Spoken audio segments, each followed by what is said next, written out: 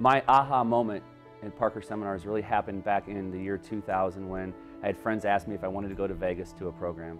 I really wasn't understanding what we were going to walk into. I didn't understand the Parker principles. I didn't understand the entire program that was taking place.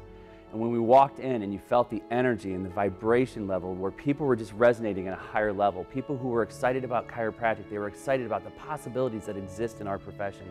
And I sat in sessions with people like Larry Marks, and I sat in sessions with people like John DeMartini, and I just saw myself wanting, I wanted to be a better person because of what I experienced at Parker Seminar. I wanted to be a person who was sharing on the stage. I wanted to be a person who could be an example in this profession, that could lead in this profession, so that 10 years later, 20 years later, and 30 years later, there are people who are just like me showing up saying, I want to do that, because we know that the world needs it, we know that chiropractic needs it, and we know that if we aren't the ones who stand up, nobody else will.